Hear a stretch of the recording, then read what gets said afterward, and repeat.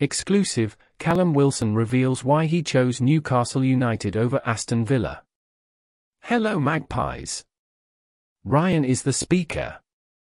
Today we have an exclusive insight into the mind of our star striker, Callum Wilson, and why he snubbed Aston Villa to don the black and white of Newcastle United. It's a story that shows why our number 9 chose Tyneside over the West Midlands. But before that, subscribe to the channel and leave a like. In the 2020 transfer window, Aston Villa came forward with a hefty £21 million bid to sign the England international from Bournemouth.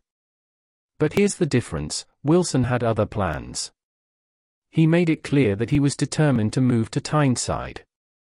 Since then, the 31-year-old has been a key figure in the Magpies' Champions League resurgence, scoring 43 goals in 91 appearances wearing the number 9 shirt.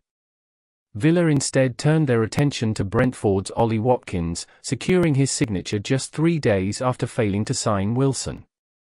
Watkins, a 27-year-old striker, is currently in fine form under Unai Emery this season, having scored 5 goals, including one in the 4-1 win over West Ham last Sunday.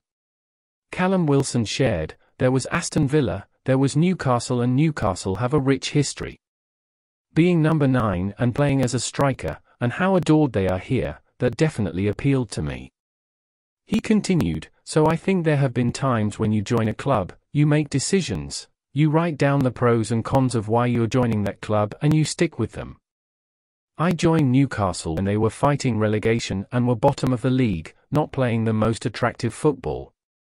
Now this is where we want your opinion. What do you think of Callum Wilson's decision, and do you think it was the right decision? Share your thoughts in the comments section below. Remember to like and subscribe for all your Newcastle United news.